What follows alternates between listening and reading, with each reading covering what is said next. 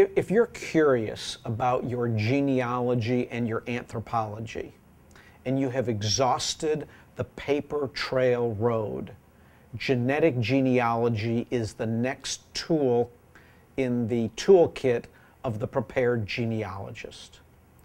The reason for this is that you have your history written into your cells.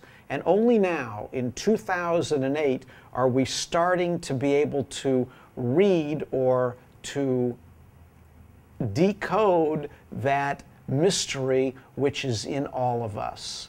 And if you want to know if your ancestors were from Scandinavia before they came to England, because all you know is that your ancestors are English by oral tradition, you can take a DNA test, and if we find that you're in a particular branch of the tree of mankind that is found clustering in Scandinavia, then what we might have been able to do is to push back your genealogy, or at least your story, another 500 or 1,000 years. For most of our clients, that's very, very exciting and totally unexpected.